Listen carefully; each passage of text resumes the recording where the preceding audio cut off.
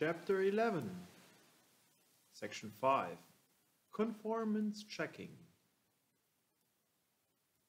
In this section, we give a very brief overview of conformance checking. Conformance checking is concerned with comparing a process model and an event log. The ambition of conformance checking is to identify such parts of sequences that are not in line with the process model and to give an indication how often and to what extent such deviations are observed. This means we need as a starting point both a process model and an event log.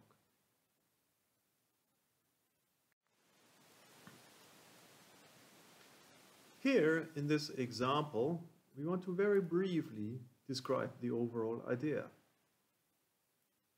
As an example, we use a process for a credit application.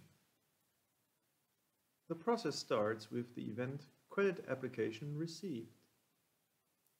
The letter A indicates an abbreviation with which we can refer to events that correspond to this event here. Then there is an end split. Activities check credit history and check income sources have to be conducted. The letters B and C refer to these two activities. After the AND join, there is an XOR join. That is a closing of a loop. That means we continue the process with the activity assess application. The letter D refers to this activity. There is an XOR split to either grant the application or to notify a rejection. The rejection is referred to with letter F. If the application is granted, we make a credit offer. The letter E refers to this activity. If we make the offer, the credit application is processed. The final event is reached, and the letter H refers to this. If we notify about a rejection, there is a choice. Either it is an outright rejection, or we can request additional information.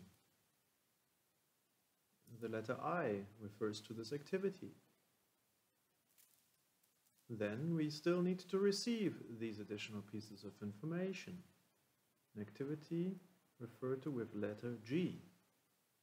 In this way, we can close the loop and return to a new assessment of the application.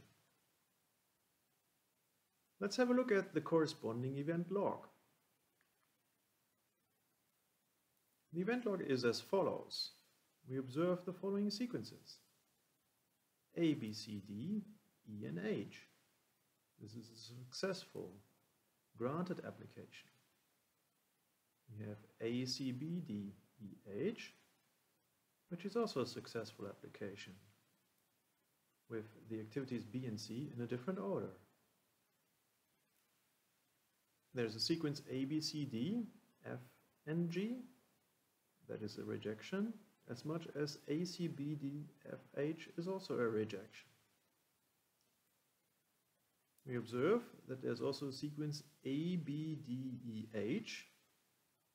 It seems C has been missed here. And a sequence A, B, D, F, H, where also C is apparently missing. Conformance checking now provides techniques to identify such situations.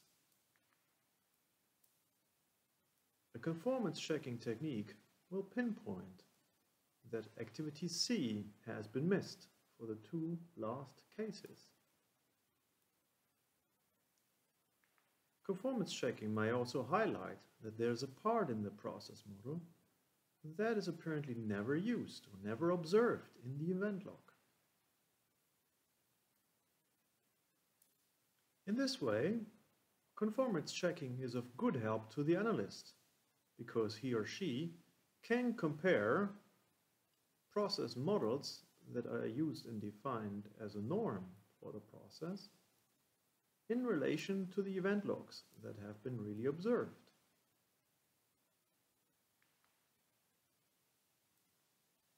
We can also relate the behavior to the terms that we defined earlier.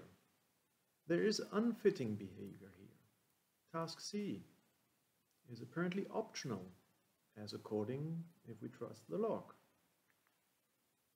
And there's also additional behavior if we take the event log as a starting point. And that's the sequence with the cycle. That's never observed in the log.